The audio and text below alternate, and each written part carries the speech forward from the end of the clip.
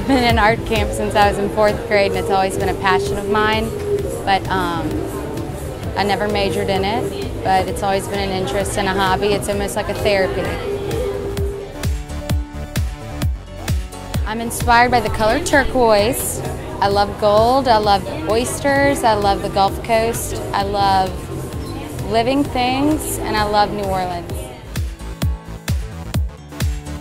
I build my own canvases, so it's about a 10-step process. I'm not going to run you through the whole thing, but we make canvases. I do a lot of my stuff either on canvas or on masonite or hardboard. Prime it. I use a lot of plaster.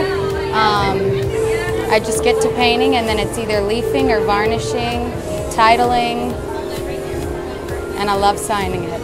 I like when the process is complete.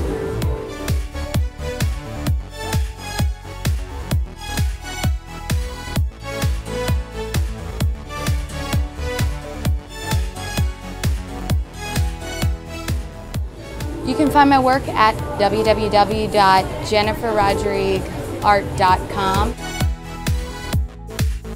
My name is Jennifer Rodrigue, and I am a raw artist.